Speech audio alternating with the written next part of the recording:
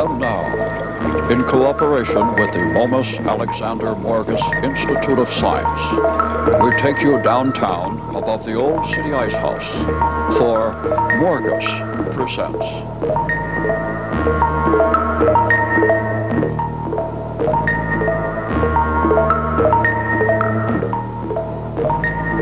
Look at that. Oh, look at it moving over to the eye.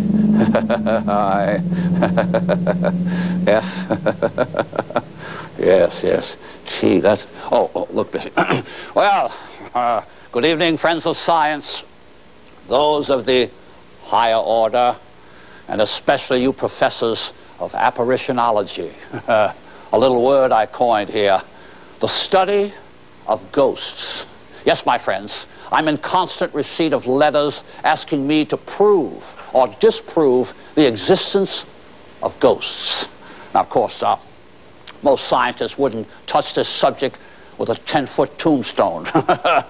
However, they secretly write to me, Morgus, under assumed names, challenging me to explore the subject. I got an example. In fact, I have a letter I got this week. It says, "Dear Dr. Morgus, you seem to get by experimenting with the established forces of nature. But what have you ever done with the supernatural? Have you lost your spirit?" Signed, Juan Valdez. Oh, come on now. You know Juan Valdez didn't write this letter, friends. The Juan Valdez I know grows bananas. Well, I'll tell you this much. That bug brain that wrote this letter is going to go bananas when he sees what's coming here tonight on your television screen. Give us just one moment to scare up your notebook, so hurry up. We'll be right back. All right, that's enough. Okay, I think they've got the cameras on. All right, students, I want you to write down the definition of the word supernatural. Here it is, supernatural. I want you to write this down in your notebooks.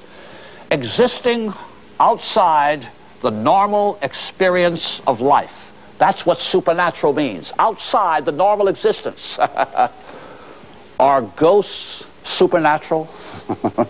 Wrong, professors. They are not outside the forces of nature.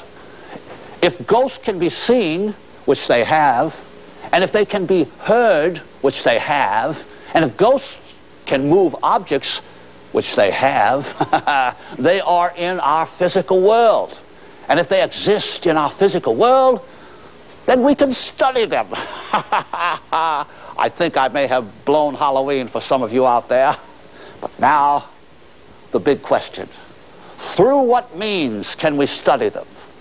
Well, it just so happens that someone here in our laboratory is going to volunteer in this experiment.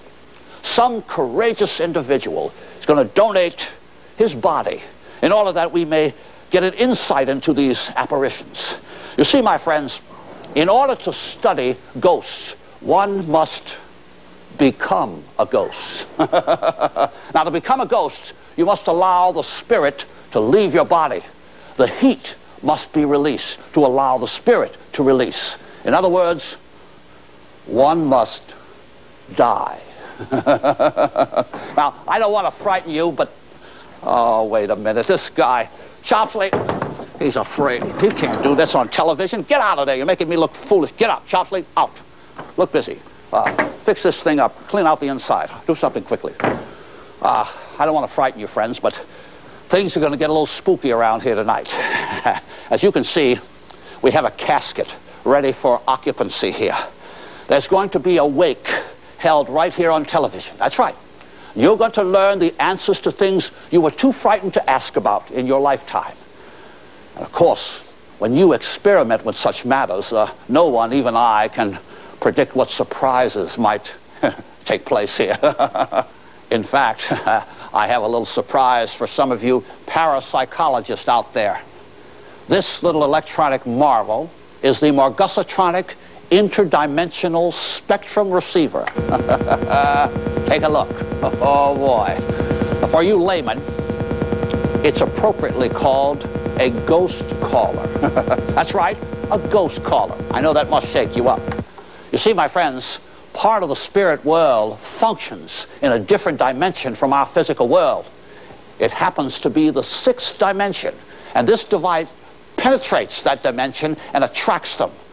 I even have a way that will enable you to see into that dimension tonight. So stand by for the unexpected.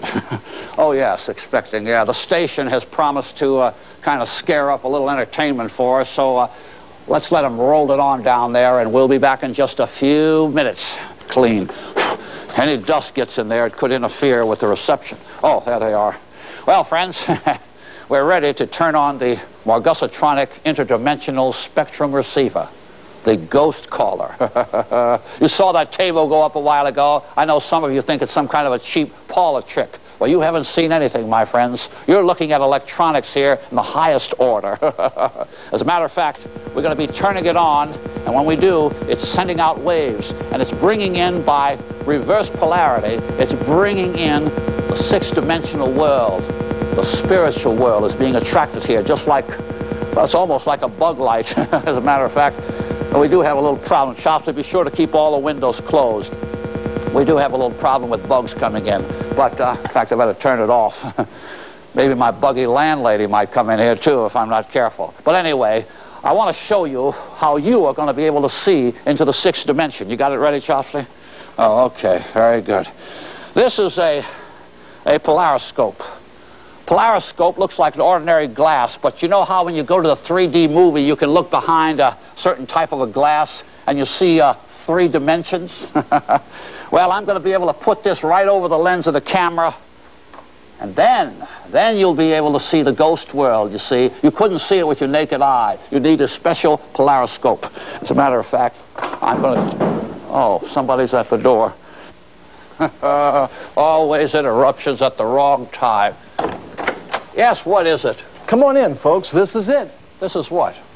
The laboratory of the famous Dr. Momus Alexander Morgus. Can you believe that this actually exists on top of the old city ice house, huh? You know, this man is actually self-sustaining. No grants, no aid, nothing like that. Just a few anonymous donations. Who are you people? Who are you people? He has an assistant that goes out at night and collects a few things behind institutions and hospitals and all. What is this, a tour of some sort? Let me show you this. This is something special. Half, whatever it is, but it's a skull and brain left over from his former assistant, hooked into a supercomputer, and it has calculations beyond comprehension. Listen, nothing in modern science. What's going on here? Look, you're interrupting an experiment here, fella. I've got to know who you people are. Hey, come on over here. Look at these things. Automatic cameras, they come on and they actually show his experiments. This guy has quite a following. That's right, that's incredible, right. Incredible. And you're interrupting something, right? Something over here. Look at this. A secret room.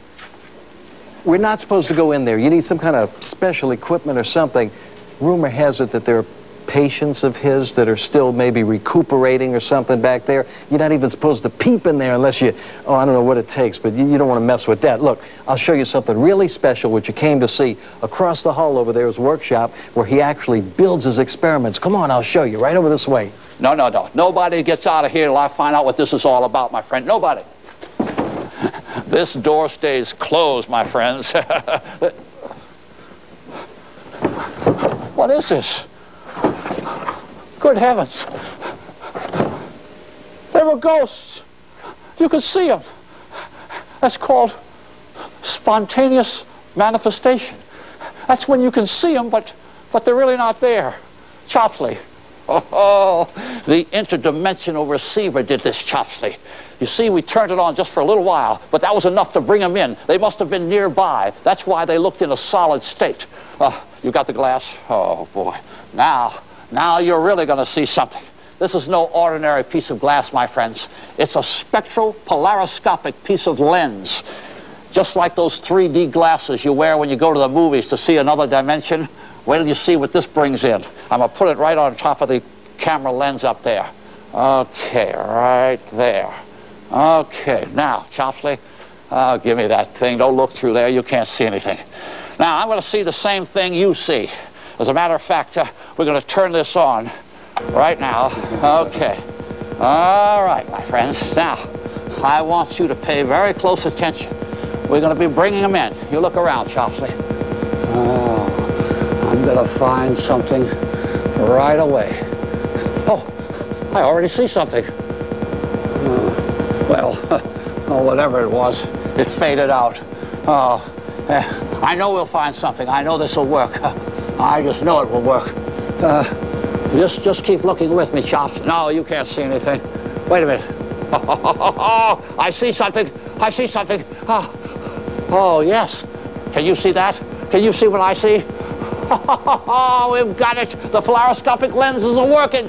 Live on television for the first time, you have to admit, nothing like this has ever been shown on television. And of course, this is just the beginning. Stay tuned for more from Morgus the Magnificent. In Chopsley. Oh, there they are. I've been waiting for you. Remember I told you earlier, somebody in this laboratory was going to die? Well, it's not going to be you, Chopsley. It's going to be me. That's right, friends. I hope you have your VCRs rolling. Thanks to the wonders of chemistry, not only am I going to die, but I'm going to be able to come back to life. You see, I'm going to be declared clinically dead, but I won't be medically dead, if you know what I mean. I happen to have a friend of mine by the name of Dr. Rufus Bottomley. You haven't met him, but you will later tonight. He and I have a pact together that if one or the other dies, the other will come and sign the death certificate. Well, I'm not going to tell him what I'm doing because I don't want him to know about my experiment. As a matter of fact, I'm going to have to disguise my voice so he won't recognize me. I'm going to pretend to be one of my neighbors or somebody like that. Get him over here. And once he's here and signs the death certificate...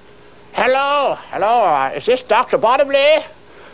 This is an old friend of Dr. Morgus, your friend. Oh, I've got some bad news, Doctor. Your friend, Dr. Morgus, just passed away. Oh, I'm sorry. Yes, I'm sorry. No, it's true. Yeah. Oh, he was a brilliant fellow, wasn't he? Well, he said just before he died, he says, please call Bottomley and have him come over and sign the death certificate and take care of the arrangements you agreed on. Yes, sir. Yes, sir. Oh, we'll be waiting for you. Oh, poor fellow. Well, I hate to do that. Let's get the injection ready, Chopsley. Quickly, we're going to... now, I'm going to quickly remind you that I have a little chemical here that's going to do it all. Now, Chopsley, you know how this works. This chemistry right here is what it's all about. This is called Freon chloris eptofamaldehydrine.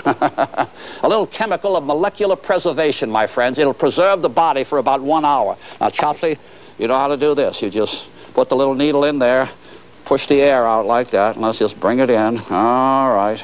Just get about 4 or 5 cc's in there, and let's shoot it right where I told you, right there in the neck, all right? And I'll hold it, right? You feel the gland? All right, go ahead, push it. Oh, okay, go ahead, shoot. There, you got it. Okay, that's... All right, good, that's very good. Now, here's what you to do. This is going to, in about 3 or 4 minutes, I'm going to just go out like that, okay? Just about when they're ready to close the casket, after the ceremonies and the press takes pictures and all of that, when they're just about ready to close the casket, you stop everything and you give me the injection with the blue solution in this side of the neck, okay? And then I'll be able to pop up and surprise the whole nation. All right, let's put this out of the way so you can't mess up. All right, this will be right here. Oh, wait a minute. Oh, I forgot, speaking of the press, I forgot to call Wiley. I got to call my agent. My business manager. Oh, gosh, I forgot about that. Starting to take effect. Yes, hello, Wiley. Look, there's an emergency. You've got to get over here right away. I don't have time to explain too much. But listen, Wiley, Dr. Bottomley is coming over here to sign my death certificate. I know. But you see, no, I'm going to die right now.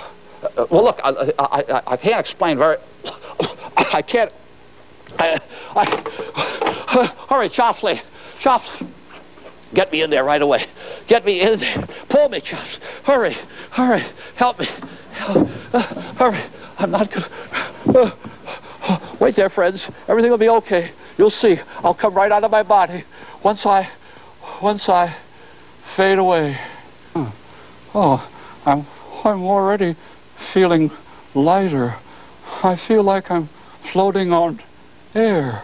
Oh, my body is rising. Good heavens. What a funny feeling. Oh, there I am. can't believe it. I'm an ectoplasm. I'm a real spirit, folks. You've seen it live on television. This is truly amazing. I'm an ectoplasm, a pure ectoplasm. Look, go ahead. You down at the station. Roll it on back. But the rest of you don't leave. In about 10 minutes, you're going to see something you never believed possible. Nobody's going to believe this. Oh, there you are. I've been waiting for you. Oh, I know this is hard to believe. Me as a ghost, but it's true. Thanks to this special audio-visual lens I put on the cameras, you see, you can actually see me and hear me. Of course, Chopsley and Eric can't. But I tell you, it feels wonderful. I'm floating around, and you feel no pain, no hunger pains. By the way, my agent, Wiley Fay, is coming up here. He's going to handle the funeral arrangements. Oh, there he is. Oh, he's going to be sad. Well, take a look at the body, Wiley. He doesn't understand all of this. Oh, Chops, how could this possibly happen? It must have been some sort of experiment that went wrong, huh? What would he want us to do? I know. The press. I'll call the press. I think he would have wanted it that way. Oh, no, look at this. Mrs. Fetish. Why were you knocking on my door? What did you get me up here for? It's a dark, dark day. What are you talking about? Your tenant, Dr. Morgus. What's he doing in there? I'm afraid he's gone to his reward. He's among the angels now. He died. He died?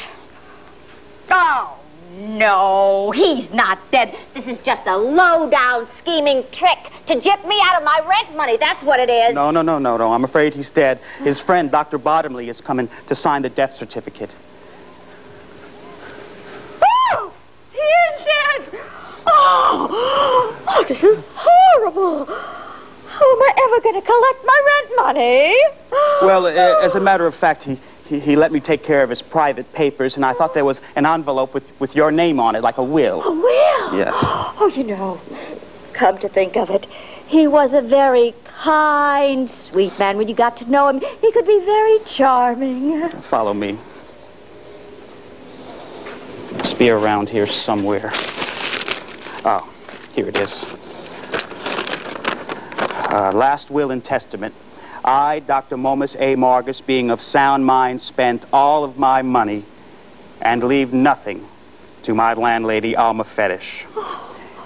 Why, that low-down, rotten, conniving cheapskate!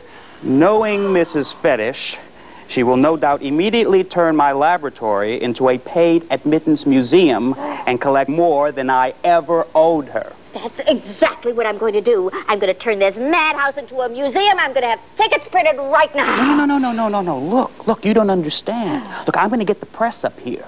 We need people for the service. Think of the publicity and think of the money, huh? Yes, the money. So let's turn on the crocodile tears. Oh, yes.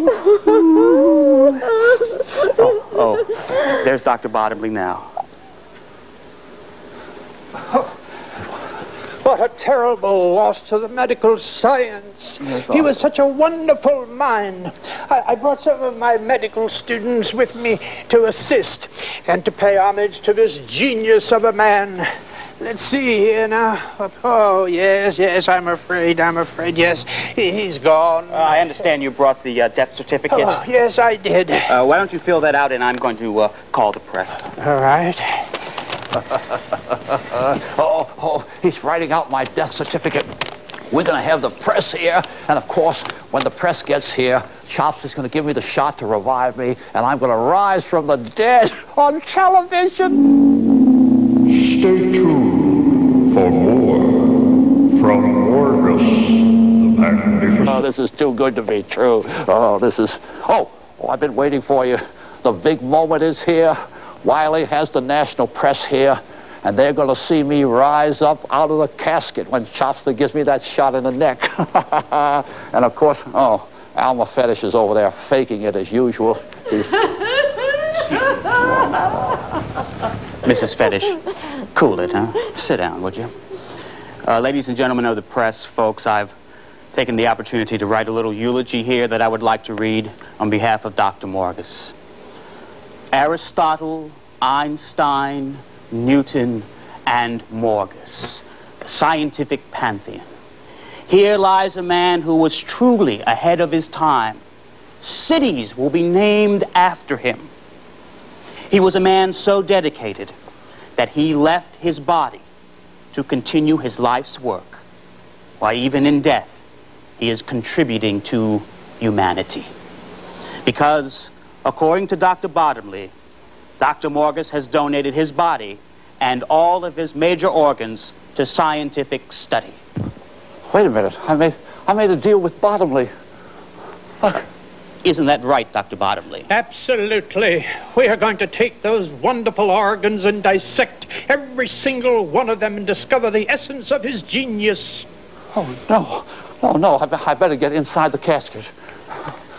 Now, before we close the casket, let us close our eyes and bow our heads for a moment of silence. I better hurry. Get ready, Chopsley. Okay, buddy, here I come. Take me. All right, Chopsley, you know what to do. That's my boy, Chopsley. Just a matter of seconds now, friends. What's taking you so long, Chopsley? Chopsley. Chopsley, get on with it. Doctor, he's all yours. Something's wrong. Chopsley, they closed them in. Chopsley, where are you? Hey, what are you doing? What's going on? Wait a minute. Wait a minute. I'm being left behind. Bottomley.